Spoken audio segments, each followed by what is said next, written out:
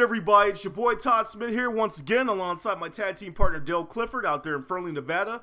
Welcome to yet another episode of the No Gimmicks podcast. Dale, what is good, my man? What up, Todd? So I just want to make this blatantly obvious that it is not pitch black here when we are recording this show following Payback, and I'm on the West Coast. I just want to make this blatantly obvious that it is still not dark out on the West Coast. It is 8 o'clock on the West Coast. The reason why Dale is making reference to that, one of the many of things wrong with that god-awful House of Horrors match was, total continuity error. It is totally bright outside on the West Coast, and it was extremely dark and what was obviously a pre-tape match, but we're going to be getting to that here in a few minutes. Let's first start off here with our good, the bad, and the ugly recap of the WWE 2017 Payback pay-per-view.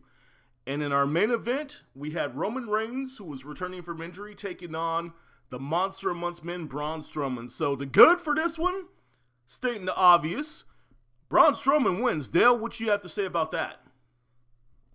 Absolutely. I felt like WWE's been building up the momentum of Braun Strowman, and anytime, right, we've had this sayings before, when anytime you get that match with, as in the past, it was John Cena, you're like, oh, the dude's getting the momentum, and then he gets the match with John Cena and loses. And that's the same thing here. It's like Braun Strowman's building the momentum, and he's got the match with Roman Reigns. And you're like, if Roman wins this pay-per-view is a joke.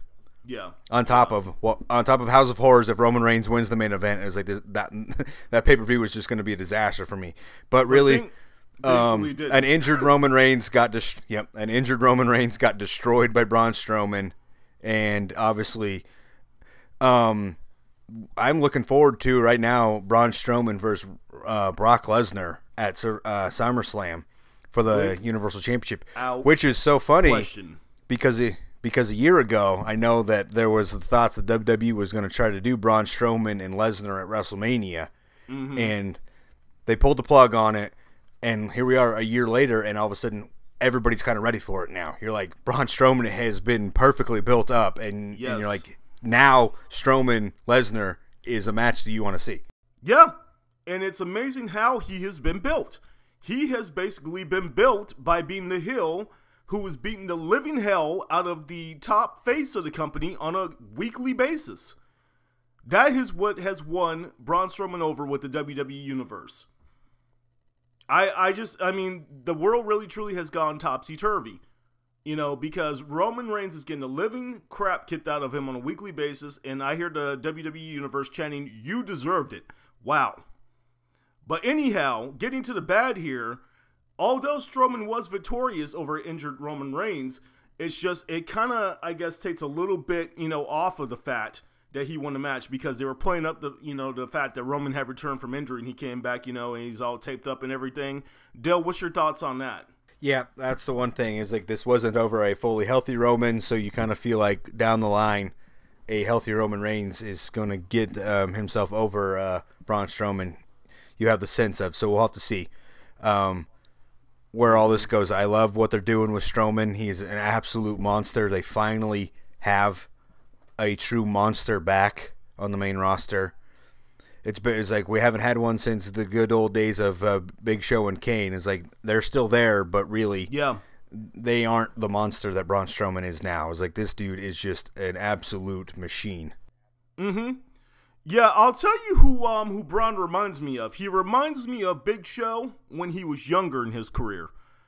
When he was like back in his days of WCW, because Big Show back then, I'd say in terms of size, he's probably around the same size he is now. Probably around maybe the 380, 390 range, and he was just so much more athletic and can move a whole lot quicker and whatnot. Yeah. That's about the only person I could really compare Braun to, because you just don't see someone who is that huge and can move as quickly as he does and as agile as he is in the ring.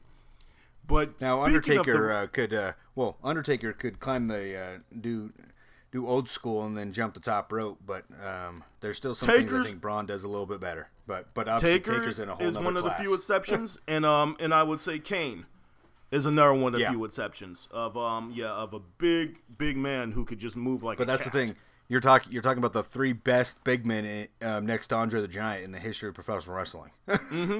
Yeah. So it's an elite club of those guys there.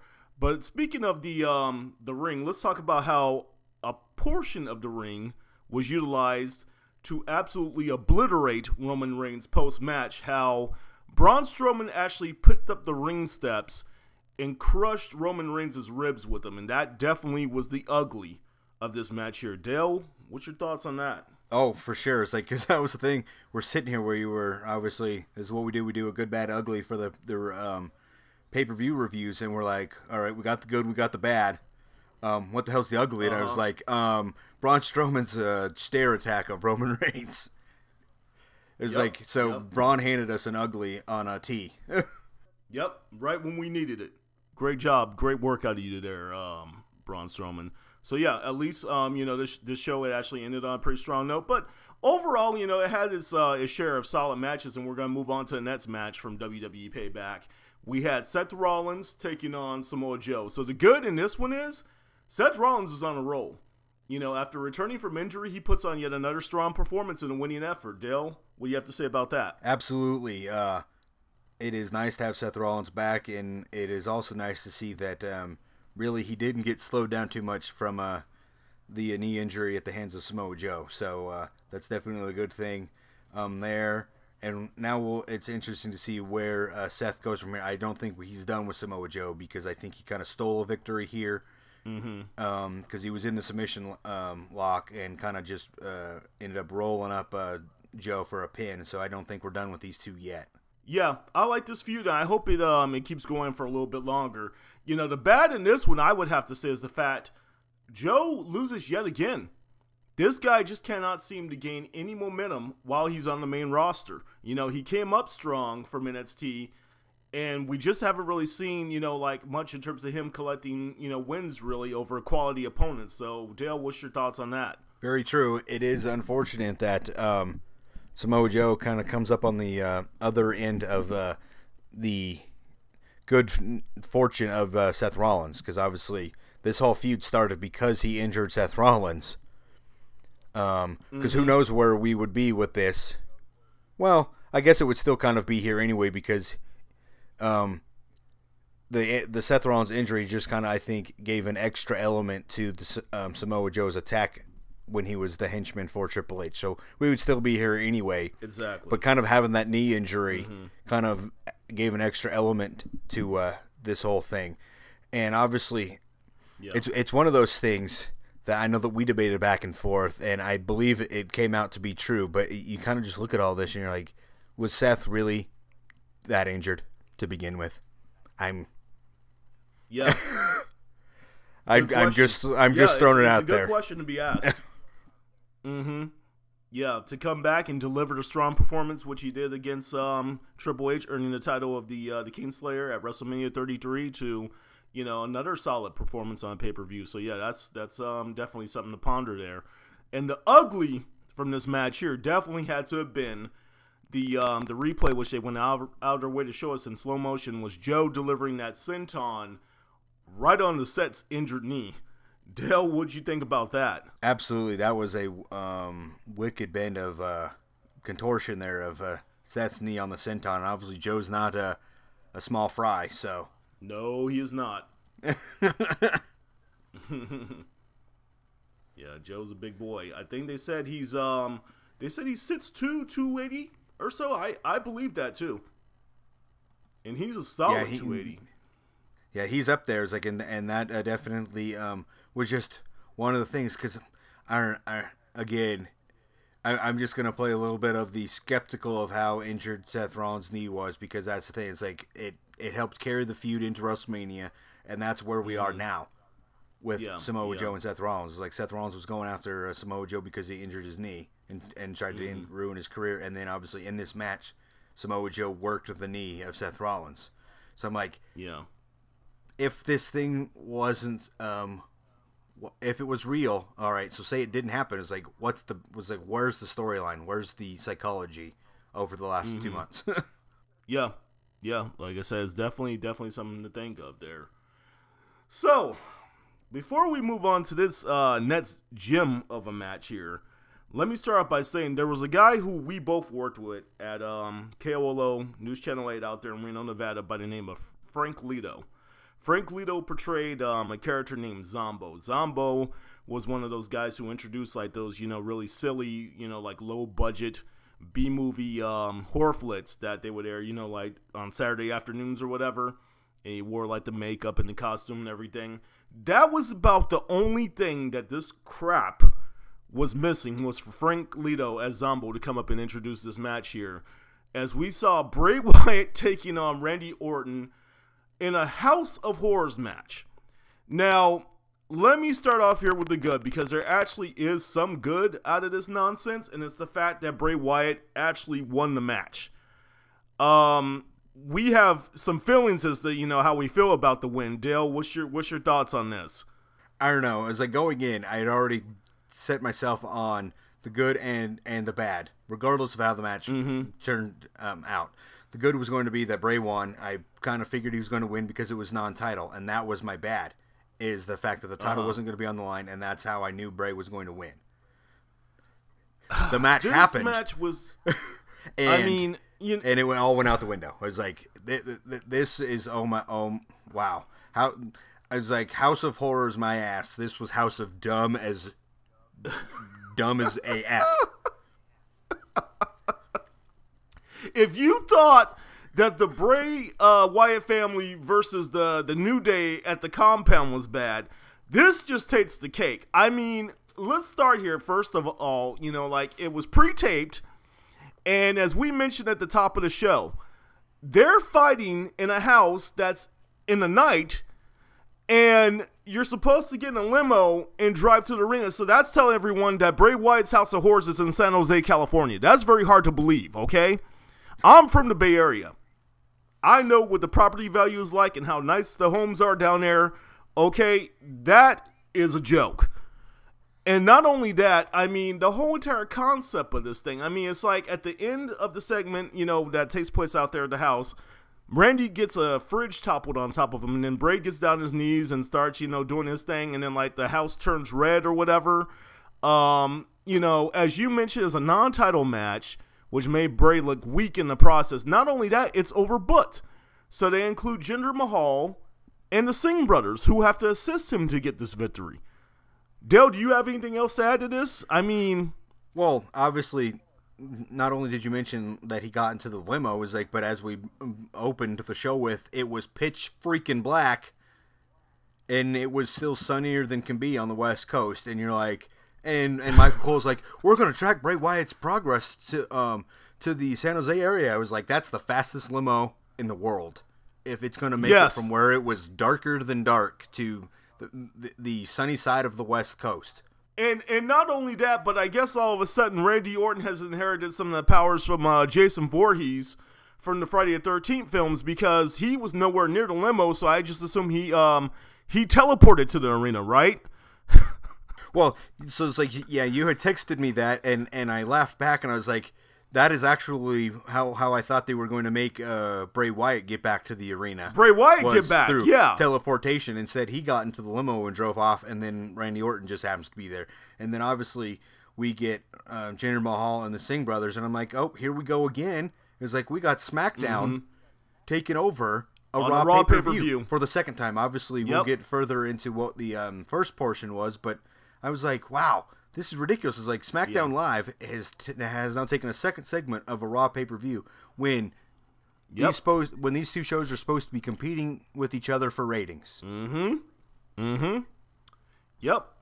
And it just goes to further show, I don't care what anyone says. In my opinion, I think, SmackDown is by far the more superior product, both when it comes to the weekly shows and to the pay-per-views. This is about maybe only one of the more decent pay-per-views which we've seen from out of Raw brand, believe it or not, after we just absolutely butchered this match. But before we go on to the next match, we got to get the ugly in here.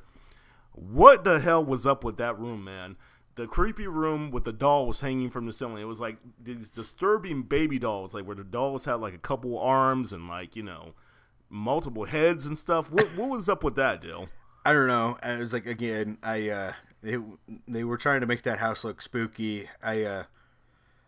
I didn't, as I said, it's like I couldn't really come up with a bad or an ugly here. It just to me is like this whole thing was bad. It was, and that's just the thing. It's like I'm now looking back at the ugly is what I feel is becoming Bray Wyatt in the WWE. It's like I've loved this guy from the beginning, but you got, as you brought it up, it's like we had the Wyatt compound fight with the New Day, which was a knockoff of Final Deletion, and now we have the House of Horror, House of Dumb AF garbage that we just saw at Payback, and obviously Bray Wyatt doesn't win any meaningful pay-per-views. His match with Randy Orton at WrestleMania was so gimmicky, it was terrible. Yeah. So it's like, to me, it's like the ugly is what is becoming of Bray Wyatt. I just cannot close off this portion of the show without doing my little famous impression of Mr. Zombo there. Boo! Scary! Yeah, that about fits what their attempt at a House of Horrors. Oh, Lord. Dale, let's move on to the next match, shall we? I think we spent enough on this crap. So let's talk about Alexa Bliss, who took on the homegirl, Bayley, who's from right there in the Bay Area, for the Raw Women's title. So the good here was the fact, I think you were the one who pointed this out, Dale. You said that Bayley delivers one of the prettiest looking elbows from off the top ropes, I mean, in the business, for either male or female competitors. Nice display of offense both female competitors in this match, though. I saw some good stuff out of Alexa Bliss. Anything else you'd like to add to that, Dale? Well, that's just the thing, is like that the elbow drop has kind of become synonymous with Randy Savage. It's the macho elbow. Yes. And it's just one of those things, like the one that she delivered tonight, it was just so smooth. And it just it landed perfect. She landed perfectly. As like it was just spot on. And that's just the thing, is like I just thought it was probably one of the better spots in the match. However, it did kind of follow one of the rougher spots in the match. It wasn't bad, but it just followed one of the more tougher spots in the match. We'll get to that in a second. Yeah. So I would have to say, the bad of this one here is Bayley loses in her hometown. She just can't seem to get that win while she's out there in the Bay Area. What's your thoughts on that, Dale? Well, it's not only her. It seems to be like the hometown curse for anybody, really. It's like it kind of seems like WWE likes doing this, put the face in their hometown and then have them lose, and then you build the heel heat for the winner. Yeah, that's exactly what went down tonight. And getting to the ugly here of this match, Alexa Bliss took a stiff knee strike to the face from Bayley. Dale, what's your thoughts on that? Yeah, again, I didn't think it was overly ugly. I just thought it was a pretty stiff shot, and that was what ultimately set up Bayley for the macho elbow from the top. But I just thought it was a pretty stiff shot for a women's match. It was a good shot. I just thought it was one of those that goes up onto the stiffer aspect of the match.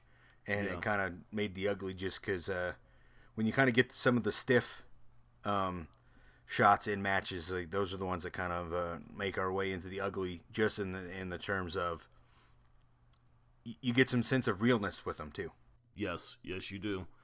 So moving on here to our next match from WWE Payback, we had the Hardys taking on Sheamus and Cesaro for the Raw Tag Titles.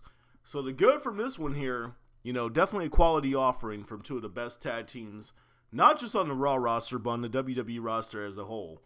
Dale, what'd you think about this one? Yeah, to me, it's like this was the match of the night for me. Okay. You have 4 great workers. A guy, Cesaro, who continues to kind of be underrated in his work ability.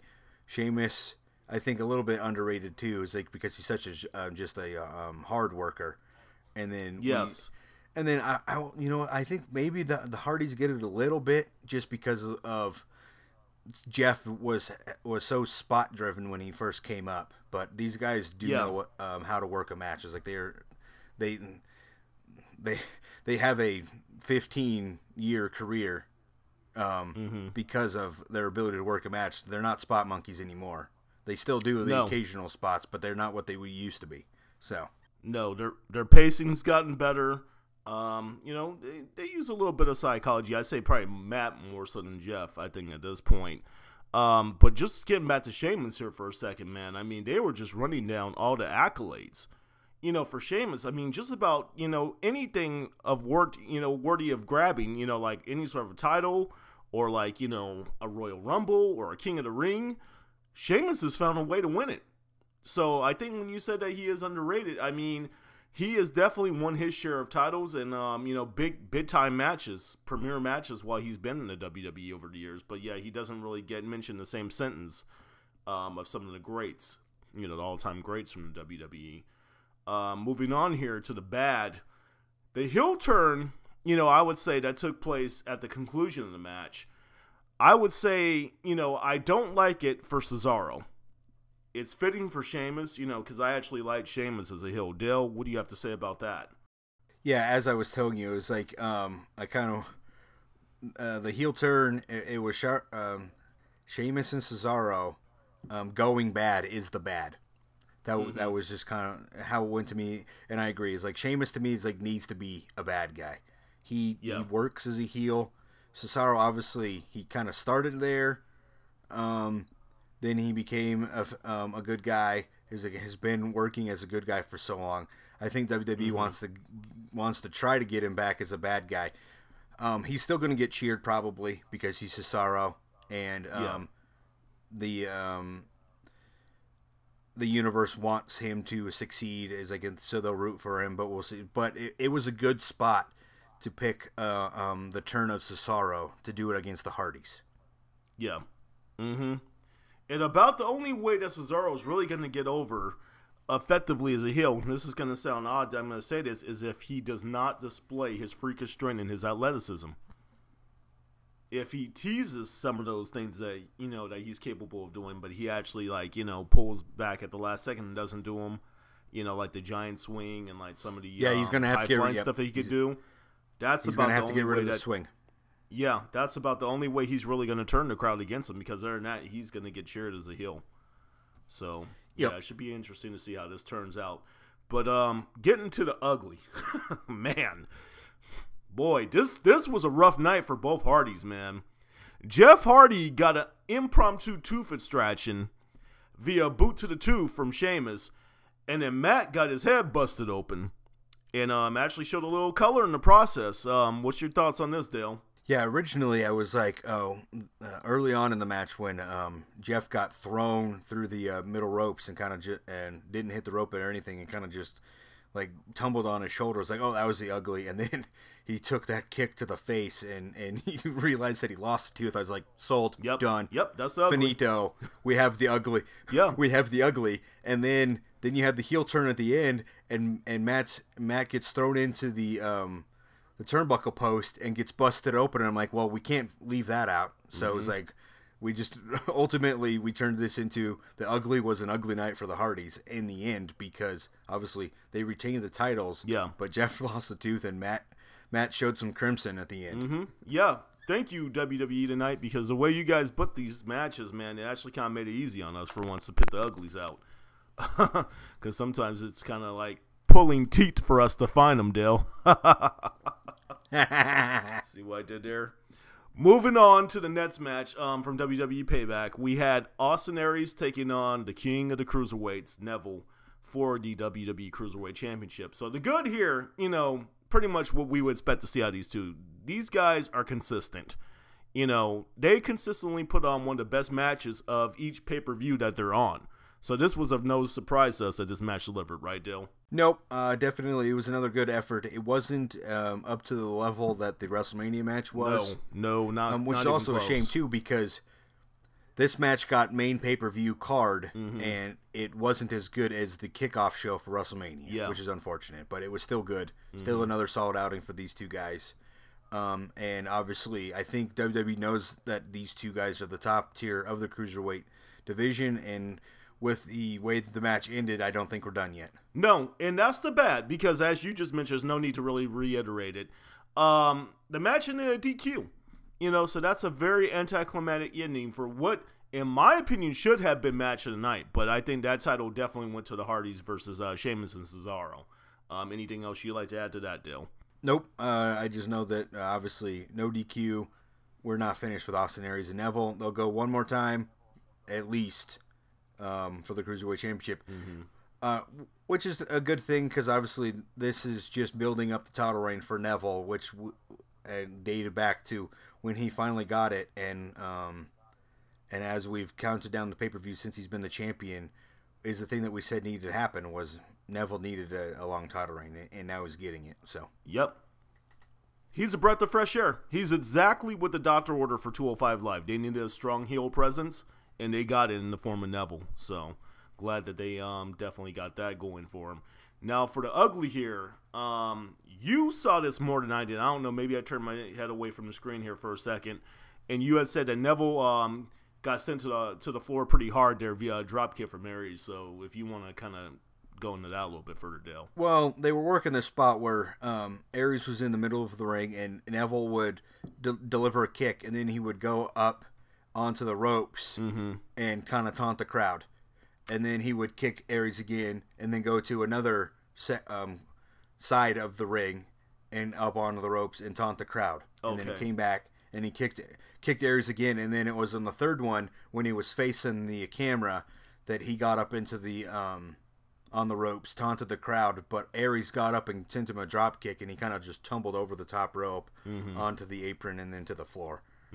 Okay. These two guys are so kind of crisp and smooth with what they kind of do. You kind of, again, when we talk about the uglies, sometimes it's really just a spot where it's a tumble. Yeah. Yeah, sometimes. Because it's like they're falling off the top rope all the way to the floor, and they're smacking the apron and rolling around. You kind of some of those moments where you're like, man, how do they? It's like this just shows you the great shape that they're in, and they can kind of just pop up from that thing and really not come out too injured. Yeah, and that's exactly what those guys get paid to do it for a living, and why I'm sitting at home watching them. So moving on here to the first match of the night from WWE Payback, we had Chris Jericho taking on Kevin Owens for the United States title. So the good here, is that Jericho wins a solid opener and he captures the U.S. title, signifying that his current run has not come to an end. But let's kind of take things full circle here. Why do we have a guy who's basically going to be heading to SmackDown competing on a Raw show? Why did this match even take place on a Raw pay-per-view? I guess so. We're kind of jumping to the bad here, I guess. The booking of the match. Why did this match take place on the Raw pay-per-view, Dale? I don't get it. It was like, I get that Chris Jericho was still on Raw, so that's the connection. But Kevin Owens was taken in the Superstar Shake-Up to SmackDown. And he was like, and the United States title went with him, and the United States title and Kevin Owens were staying on SmackDown, regardless of the finish of this match. So that means if Chris Jericho wins, he's going to SmackDown. So I'm like, so this is a SmackDown match. All the way around. SmackDown title and one SmackDown competitor, and Kevin Owens versus Chris Jericho. It's like, but if Chris Jericho wins, he's going to SmackDown. So it's like, so why in the hell was this match on a Raw pay-per-view? Again, this is a Raw pay-per-view Payback starts off with basically a match that was helping out the SmackDown brand. Right. Now, clarify this for me, Dale, because I am slightly confused here. Now, Jericho, we know. He heads to the SmackDown brand, and he's, got the U.S. title with him. So with Owens, what does that mean? Does he stay on SmackDown, or does he come back to Raw? No, he is on SmackDown. So he's on SmackDown. Okay, so I just had to clarify that. Okay. I mean, his gimmick alteration doesn't really make much sense now, though, if he doesn't have the title, though. But that was the thing, is like he was sent to SmackDown in the Superstar Shake-Up. The United States Championship just came with him. Okay. And then Daniel Bryan added the stipulation that if Chris Jericho happened to win, that the United States title and Chris Jericho would come to SmackDown. Okay. All right. Well, thanks for clearing that up for us. So at this point, on the no gimmick scale, Dale, what do you give WWE Payback 2017 on a scale of 1 to 5? Oh, I don't know. We were in the middle of the Roman Reigns Braun Strowman match, and when he started giving the Superman punches, and I was like, if Roman Reigns wins this thing, this pay-per-view is getting a 1 with House of Dumb and Roman Reigns winning. But because ultimately the only really thing that killed this pay-per-view was the House of Horrors match. Yeah. I think everything else, in a way, delivered. I agree. Enough to qualify this as a solid pay-per-view. It was like Roman Reigns got his ass handed to him by Braun Strowman. Mm-hmm. So I got to go 3. I can't give it my best grade, but I'll go like a 3.15. Okay. Yeah, that's actually pretty fair. I was going to say, yeah, I enjoyed everything up until the obvious, the House of Horrors. And that just, I was afraid that it was going to have, the same impact of like what WrestleMania 33 did, where once they hit the concert, everything after that just sucked and the show took a nosedive. But they were actually able to rebound nicely with giving us Seth Rollins versus Samoa Joe, and then capping off the night with a strong win for Braun Strowman. So I'm actually going to give it a 3.5 on a no-gimmick scale. So I think we could sit up here and talk about wrestling all night long. This is what Dale and I do on a weekly basis, but unfortunately we're kind of running out of time here, so we have to go ahead and wrap things up. So thanks for tuning in for this episode of the No Gimmicks Podcast. We are no gimmicks, no image, all wrestling, all the time. Please subscribe to our official YouTube channel at www.youtube.com/the No Gimmicks Podcast. Please make sure that you subscribe publicly so that way we are aware of your support. Check out Craig Perkins' articles on ProWrestling.com. We would like to hear from our viewers, so please leave us some feedback in our comment section. Also, please like our Facebook and follow us on Twitter at the No Gimmicks PC. Remember, sharing is caring. Feel free to share the links to our episodes with other pro wrestling fans on your social media accounts as well. That does it for this episode of No Gimmicks Podcast. For my tag team partner Dale Clifford in Fernley, Nevada, this is Todd Smith in Bristol, Connecticut signing off. Until next time around, y'all take care.